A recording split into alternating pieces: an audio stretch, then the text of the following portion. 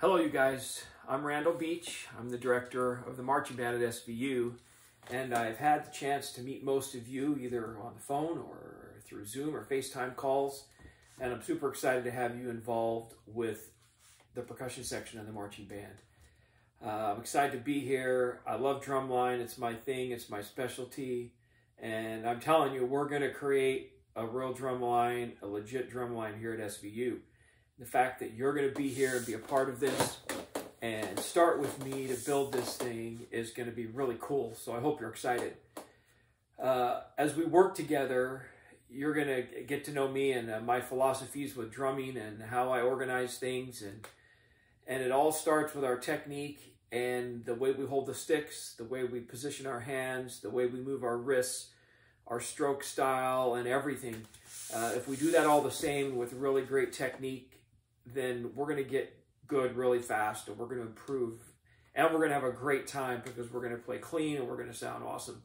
And you're going to feel yourself getting better and better all the time, and I think that's very, very rewarding. Simple is best. I really believe in a phrase, slow makes fast and fast makes slow. If you go slowly and you do things right and you make sure that your technique is good, you master timing and rhythm and motion and stroke, then you're going to accelerate and your improvement will become very fast. If we go fast in the beginning and kind of skip all that stuff, then that's just going to slow us down. So slow makes fast, fast makes slow. The exercises that I posted on the Google Drive in the music resources page, you'll see a new folder there, drumline warm-ups. There's a read me first page. You can check that out. There's some links there that are very important. A few years ago, several years ago, I put together a book called Hold On to Your Sticks. It's like an entire technique development method for rudimental snare drum. Starts with the simplest exercises, illustrates hand position, stroke style. I have something that you'll get familiar with called stroke development, which is some slow motion stroke exercises to help us move our wrist properly and get control over stick heights, all that kind of stuff. That's all covered in the book. I also put together a few years ago about 40 plus different, I think 45 or something like that, video lessons that go along with the book. Okay. I used to sell it online as a course, but I don't do that anymore. Now I just have it all resting and available on a web page. I've provided that link for you, and I'm also including a PDF copy of the book, Hold On to Your Sticks, Mastering the Secrets of World-Class Drumming. So you can check that out, and you'll see these exercises and forms of these exercises in the book. But I've also put together a simple exercise warm-up set. There's 7 exercises, and I would like everybody to really focus on learning to play these 7 exercises as well as you possibly can using really, really great technique. So I've talked enough. I want to go through these exercises and just explain a few things and play them for you so you understand how they work. I'm going to play each one traditional grip and matched grip so you can see that. So when it comes time to start drumming, you want to make sure you have your thumb on the side of the stick, fingers wrapped around. My book is called Hold On to Your Sticks because I think one of the most common mistakes people make is they don't hold on to their sticks and their grip is way too loose and floppy, fingers hanging out and so forth. So I really want you to think about, be relaxed, but put your hand on the stick and use your wrist. So one of the fundamental strokes that we actually use in the exercises is what I call multiple stroke. It's just like continuous 8th notes, and you use your wrist.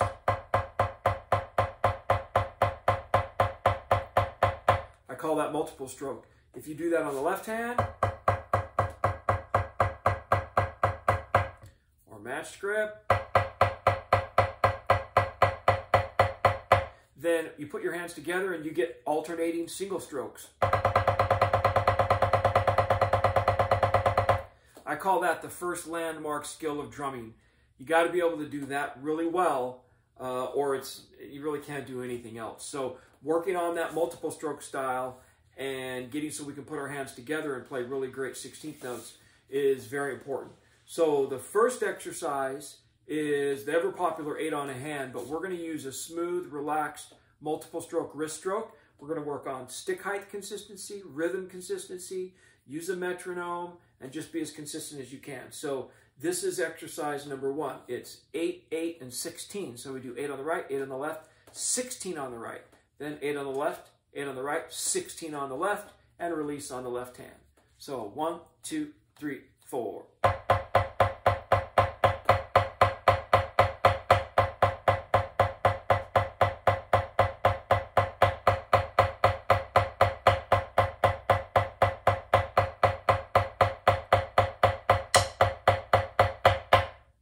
Cool. Now I want you to notice that all my stick heights are the same, and my stick height and right and left on the right and left hand are the same. And when my stick is not playing, it stays still in rest, what I call rest position, which is 2.5 to 3 inches above the drum head. It just stays there. Then when it's time to start the other hand, you stop one hand in rest position and the other hand takes over. So you want to make that control over your hands and your sticks really good. Another thing that's very important is sometimes people have low wrists. I want you to make sure that you've got your wrists up a little bit so this part of the stick is slightly higher than the beat of the stick. By your hand is higher. It's not lower and it's not flat. It's a little bit angled. Not too much, but a little bit. That gives you a lot of leverage and control. So that's the first exercise. The second exercise introduces another stroke called tap stroke, which is a low grace note style stroke. Sometimes these are called grace notes, but in the context of single strokes, I call them accents and taps, okay? So we're going to play the accent stroke, stop the stick low, and drop the taps down at this 2.5 to 3 inch height level. Getting control over these low notes is the secret to great technique. This is one of the most important things that we'll do, is to be able to stop the stick low and play these low taps. So this first exercise uses that technique. So I would highly recommend just going very slow. In fact, the exercise is triplets and bucks. It's just groupings of 3s and groupings of 2. But I would recommend that you possibly work on 4s and 8s as well. So like this, 5, 6, 7, 8. And just work to get those taps down, float down. The upward motion on the accent stroke is very smooth, and the stick accelerates into the head. I call that float stroke. It's like the stick floats a little bit and accelerates down. That's my favorite sound effect for that stroke. Okay, it's got to accelerate into the head. That's where your power comes from. And if you hold on to your stick and you don't flip, then your stick around like this, then you can stop the stick low and you can drop the taps in. But the most common mistake is this: not stopping the stick low, and then all these low notes are too high. So you have to stop it, drop it, okay? So work on that, 8s and 4s, but then the exercise is triplets and bucks, 4 triplets, 4 groups of 2, and then you do it on the other hand. So it goes 1.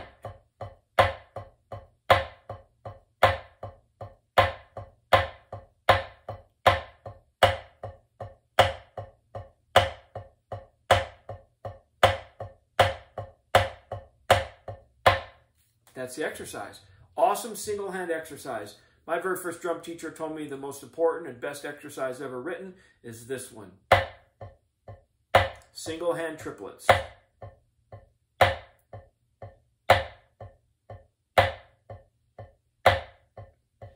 So work on your stick height control, because in another exercise later, we're going to put the hands together and we're going to play two hands, alternating strokes with taps and accents. We want those taps to be great. So exercise number 3 is a 16th note timing exercise, and most you guys have probably played an exercise like this or similar to it, but we play at medium height. All the strokes are the same, and we use this multiple stroke style of motion, okay? And we're just going to play through the 16th note rhythm grid. And there's 4 of the rhythms, what I call the 16th note rhythm grid, and all the rhythms are in the book, but we're just going to play the 4 rhythms that are derived by playing 3 of the notes. So 1 E and. 1 E and is one of the rhythms. The next rhythm is 1 and a. Then we have 1 E a. And the last rhythm is rest E and a. Okay, so we play 4 counts of 16th notes, then we play rhythm 1. 4 counts of 16th notes, rhythm 2. And so the first section is called the 4s because we do 4 counts of everything. Then the second part is called the 2s because we just do 2 counts of everything. And the last section of the exercise is called the 1s because we play 1 count of everything. And we play the 2s twice, so it's the same length as the 4s. And we play the 1s 4 times, so it's the same length as the 2s and the 4s. So each part of the exercise is the same number of measures. As we reduce it down, we repeat it to make it the same length. So you can follow along in the music, and I'm going to play this exercise once. 16th note timing. 1E and a 2E and a 3, go.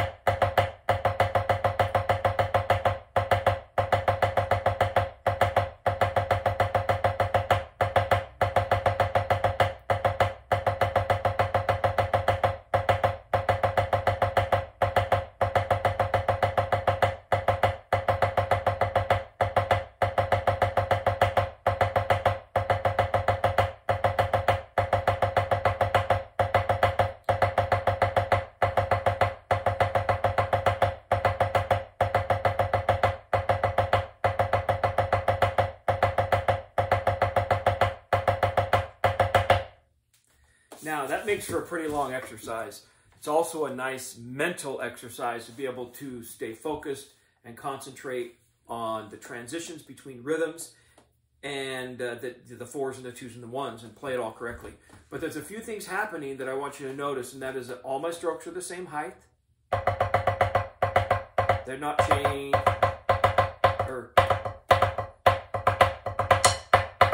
The stick heights are all over the place. The stick heights are all the same. That's really, really important. And then the next thing is that each hand moves very smoothly. My hand is either doing this or it's doing this. I call this float stroke or multiple stroke. Those are the only 2 motions in this exercise. So you want to have good control over your hands. During the first 2 rhythms, the right hand moves continuously, and the left hand is doing that other motion. In the 3rd and 4th rhythms, the left hand moves continuously, and the right hand does the float stroke motion.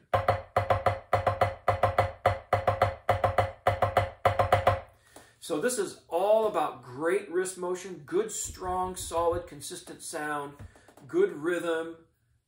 Just make it solid and go whatever speed you need to. It does not matter how slow you have to start. What matters is that you do it correctly. Be very methodical about it, because every time you do it right, then you're going to be able to build your control and go a little bit faster. So the next exercise, this will be exercise number 4, is the same rhythms but no 16th note check pattern measure. We just play the 4 rhythms, 4 times each, then 2 times each, twice, and then 1 count each, 4 times. So I'll play that. This is 16th note timing without check pattern. 1, 2, 3, 4.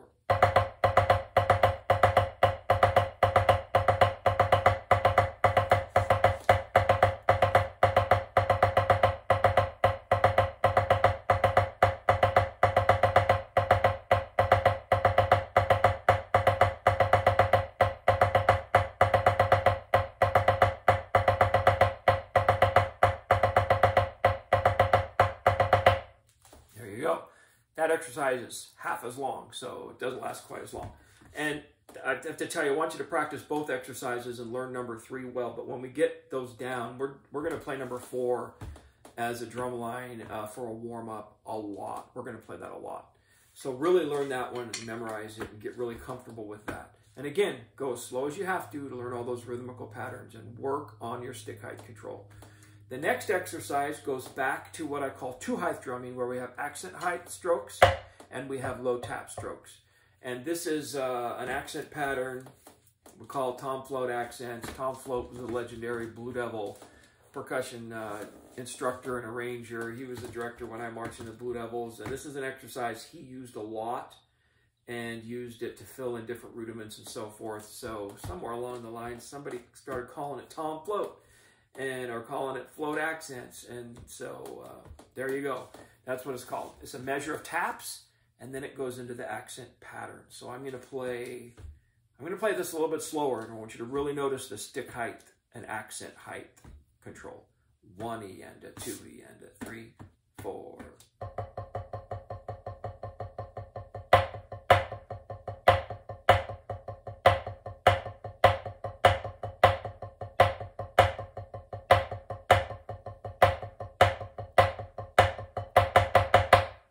Make sense? Notice after every accent, I stop the stick low and all the taps are here. So too many times when people play these kind of rhythms, they'll let the hand that's not playing an accent, when the right hand plays an accent, the other hand will come up too. And you can't, you have to leave that hand down. That's a good thing to practice. In fact, you just practice this exercise. And then add the left hand accent. Tap, tap, tap, tap, tap, tap. Tap, tap, tap, tap, tap, tap, tap, tap, tap, tap. Those tap heights, I always say the drum line with the best taps wins. So, and as you get to know me, we work together, you know, I'm like, those taps are everything. So go work really slow and get control over those taps. Hold on to the sticks, don't flip on your accents. And if you have those back fingers on your stick, when you bring that accent down, if you just stop your hand, your stick will stop low. Don't let it bounce back up. Stop it low. Drop the taps in. Okay, I'm going to play that one more time, just a little bit faster. 1 E and a 2 E and a 3 and 4 and.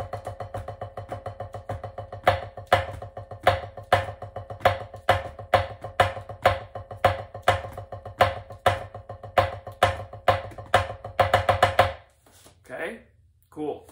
The next exercise moves into another area of drumming called double strokes, and these are double strokes, all the same height. So you know, you're all probably familiar. You play 2 strokes on a hand. That's called a double stroke. Our goal is to be able to work our double strokes up to a speed where we can play a full speed 30-second note roll.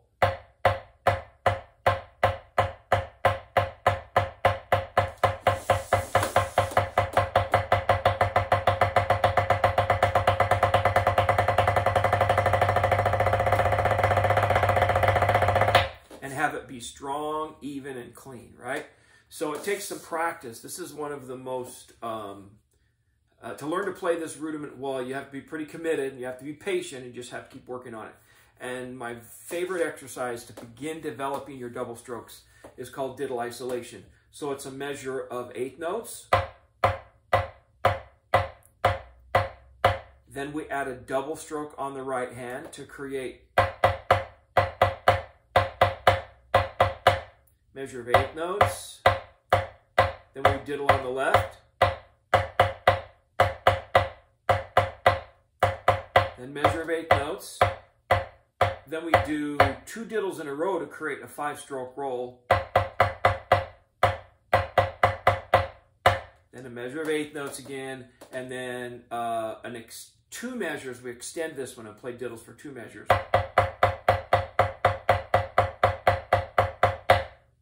So that's the whole exercise. So if I play that, and now you can go super slow in the beginning with this if you need to, you know. The one thing you do not want to do is play what I call flop diddles, where people just kind of go, they just kind of flop, let the sticks flop around. I want you to use your wrist and to play each note of the double stroke strong and smooth. So when you're working on this at slower tempos, you want to try to get both notes to be the same stick height and the same volume. So if I play this at kind of a slow speed, but all the way through, it's like this.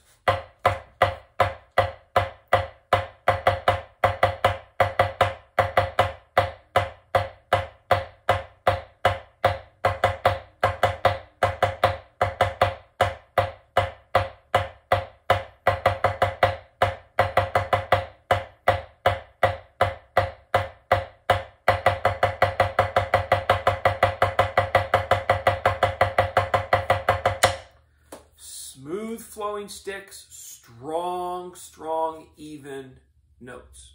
Okay? A little bit faster. 1, 2, 3, 4.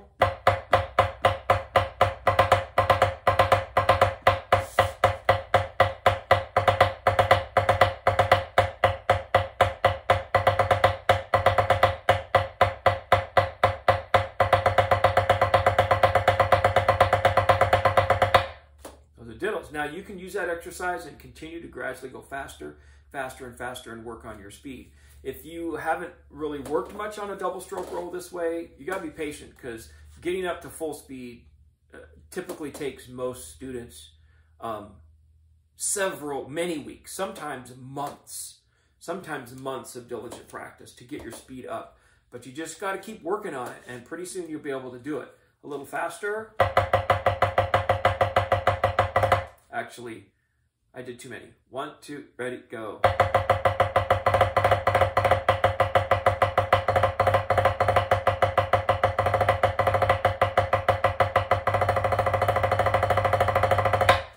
And once you get up to a faster speed, you kind of can make the shift in your mind to playing instead of 8th notes and 16th note doubles. You can think 32nd note check pattern and 16th note check pattern and 32nd note diddles. So it'd be more like 1 E and a 2 E and a 3 E and a 4 E and a.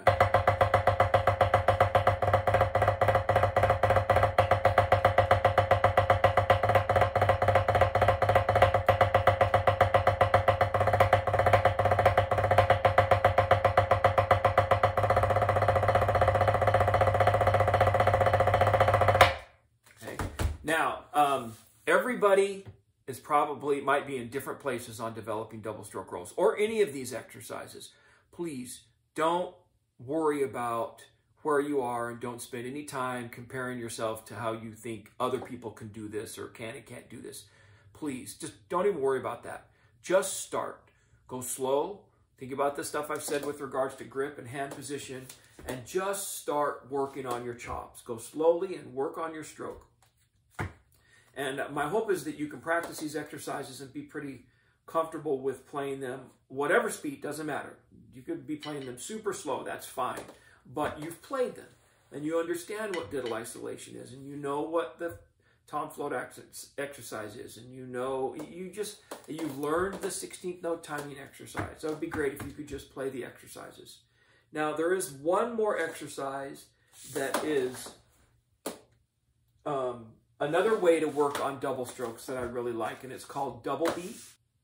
So this double beat exercise is pretty syncopated. You can go slowly and use a metronome, but I'll play through it once for you.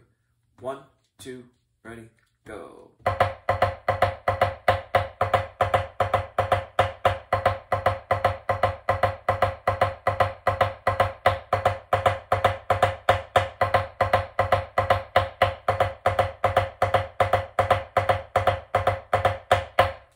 That's double beat.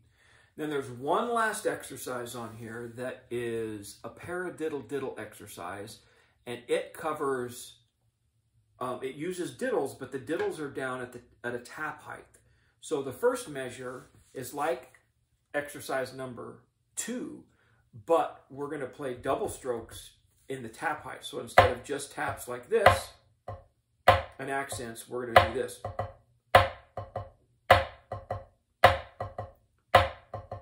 That's the hand motion for a paradiddle-diddle. That's what each hand does. So that's a great hand motion to practice.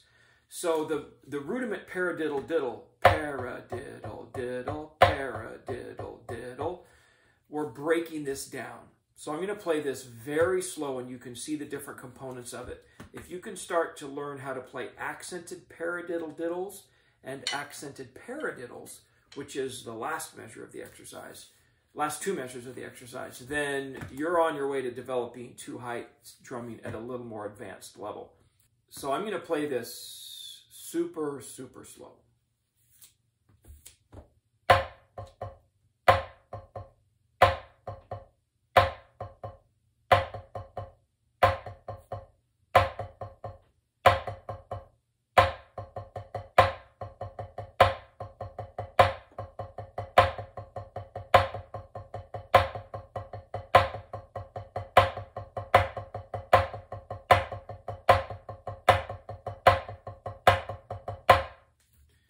Now, you may even need to go slower than that. If you have to practice your paradiddles at this speed,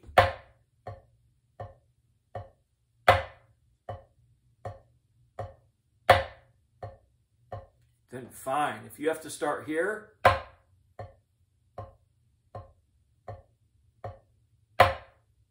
whatever it takes, go slowly and get control over the rhythm and the stick height. That's the most important thing. If you do that correctly, speed will come. I'm not worried about speed. I'm worried about technique, because that will give you the ability to go faster. If I play the exercise just a little bit faster so you can get a feel for the whole thing. 1, 2, 3, 4.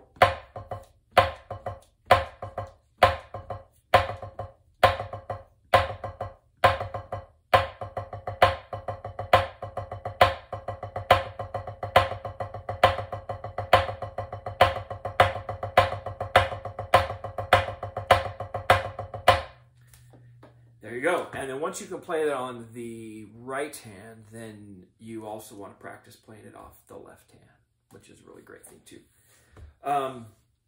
So take your time, go slow, work through these exercises. If you are really into this and you want to dig deeper, you can go to the link, Hold On to Your Sticks website, where all of the videos that go along with my book are located. And you can see all those videos there, and you can pick and choose, but you could start at the beginning. The first few, there's one on grip and hand position and wrist motion, and then there's several that go through these 4 slow motion stroke sequences: shadow stroke, snap stroke, switch stroke, and then float stroke and multiple stroke, and then later tap stroke when you start to play taps and accents. But basically there's 3 main rudiments in the world of drumming. There's single strokes, and you can play single strokes 1 height.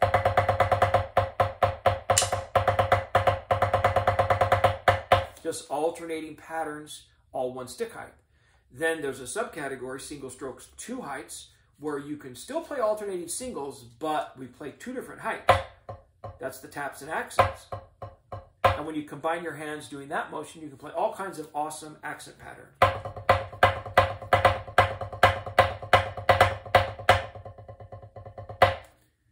That is super important in developing your ability to go to higher levels. Then the next category is double strokes. This all came from this article I read years ago by a famous jazz drummer, Philly Joe Jones. And he said, you know, there are really only 3 rudiments in the world of drumming. There's single stroke roll, double stroke roll, and flam. And everything else is built on those. And I thought, you know, he's right. So I organized the exercises that way. But those are the first single stroke. There's 2 subcategories in each. The next category, rudiment, double stroke roll. You can play double strokes 1 height, like diddle isolation.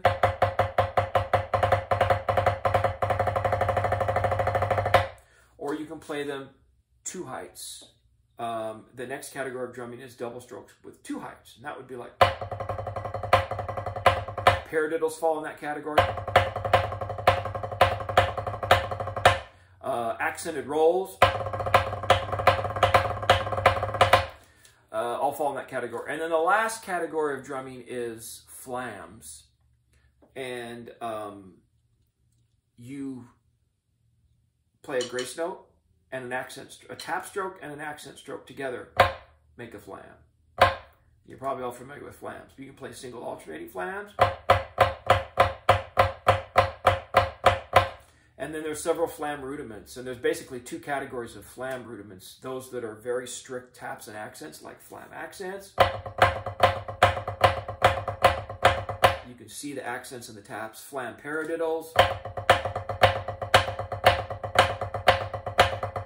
And then there's another type of rudiment, which is a more bounced legato rudiment, like flam taps. Excuse me. Or Swiss triplets. And then there's some more flam rudiments that use a little bit more sophisticated motion, inverted flam taps and patty flaw flaws and stuff like that. I won't go into those there. So that's the big picture of drumming. And I want to take you through the whole thing, and I want you to develop great chops and just love being a really fine drummer. And the way to do that is to start slow, start at the beginning, and develop your technique properly. So start at the beginning. If you have the time to go through some of those other videos, that would be great. At least this video you've got, and you can start to learn these first 7 exercises. Now, exercise 6 and 7 are a little more advanced, and I'm not as concerned about those.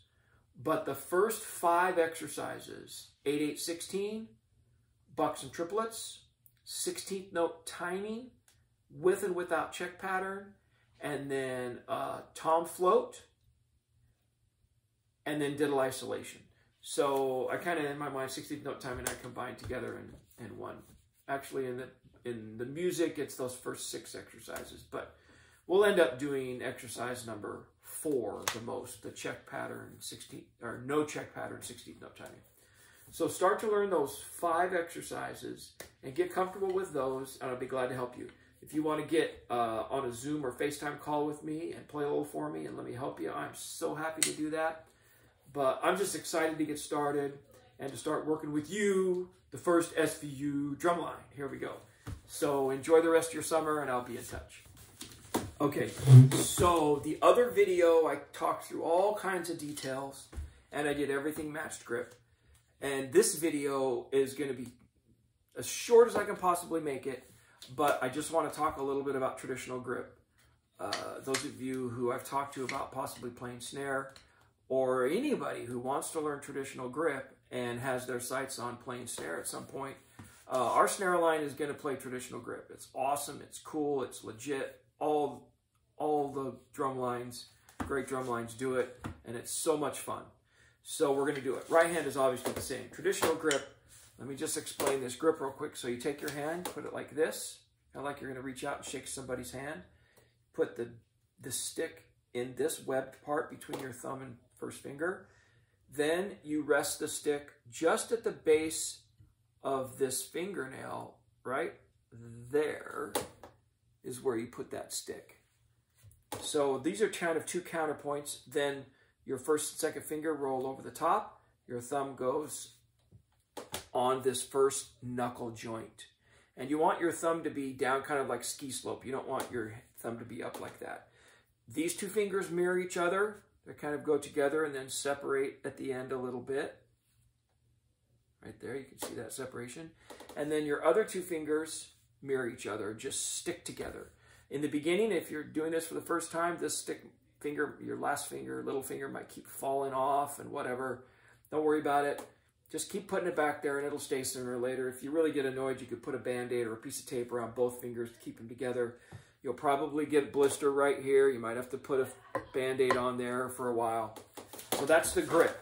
The hand position, if you just drop your arm down to your side and then bend your elbow comfortably, put it up in the center of the head, there's the grip. Okay? You should be able to put your stick across like this. Okay? And then you rotate. You could take the stick and put it in your palm and face it away from your palm. So when you're in rest position, your palm would be pointing to the wall, parallel to the ground. As you lift your hand up, then your palm would be facing towards the ceiling. So that's the basic motion. Everything lifts up, kind of like a paddle. It's not like this. Don't let your hand go down or even rotate in place. Everything lifts upward a little bit. It's like this part of your hand comes up to the same level as this part of your hand. So this point and this point are now parallel to each other, and then it comes back down. Okay, so that's the motion. So you can just practice that motion. You come back, you're here. The most common mistake is to roll your hand over like this. Please don't do that. That doesn't work. You got to get this rotation. You also got to keep your thumb and first finger in contact with each other on top of the stick. Every time I stop, I could do that with my stick. This is on top because that's where your power comes from, is this contact moment. Boom. That's where this brings the stick into the head, your thumb and first finger. So I'm just going to play the exercises. So 8 on 8, 8, 16, 2, ready, and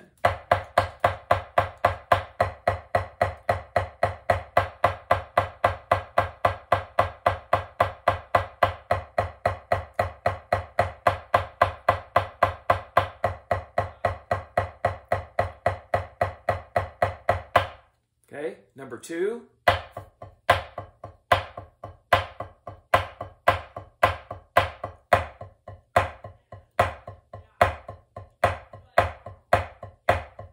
Notice those taps. Notice how I'm stopping the stick low, dropping it in. Exercise number 3, long exercise with check pattern. You can see the other video for that. I'm going to play number 4, the tap, or excuse me, 16th note timing without check pattern. 1, 4.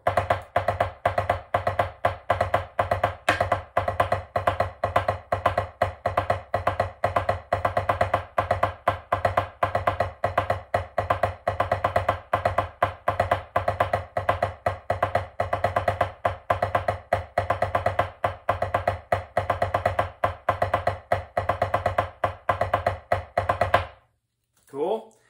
Then we have the tap accent exercise, accent patterns, tom float. 1, 2, 3, 4.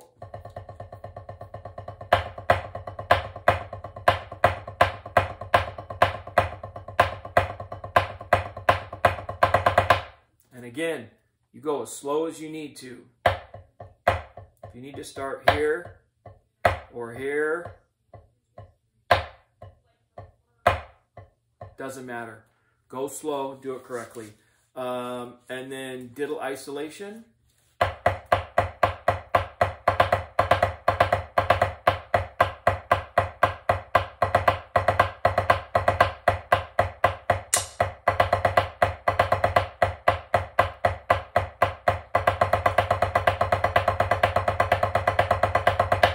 Okay, and double beat.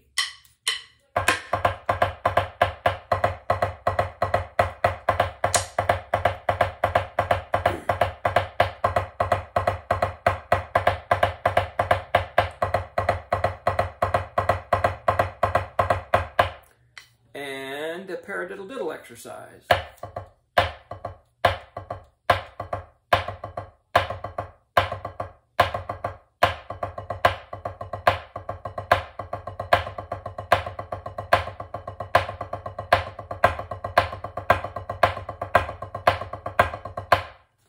There you go. So you can work through those. Good luck. I'll be in touch.